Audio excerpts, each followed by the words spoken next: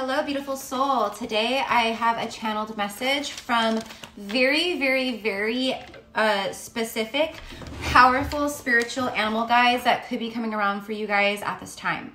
The hawk, the bear, the white stag, which we know as white heart, the wolf, the crow, and the owl. They are infusing you with their sacred wisdoms. The hawk, higher perspective. The bear, extreme power, strength, and protection. The white stag, majesty, magic, sovereignty. The crow, spiritual gifts, telepathy, psychic awareness. The owl, deep inner wisdom and the ability to see through the darkness. And the wolf,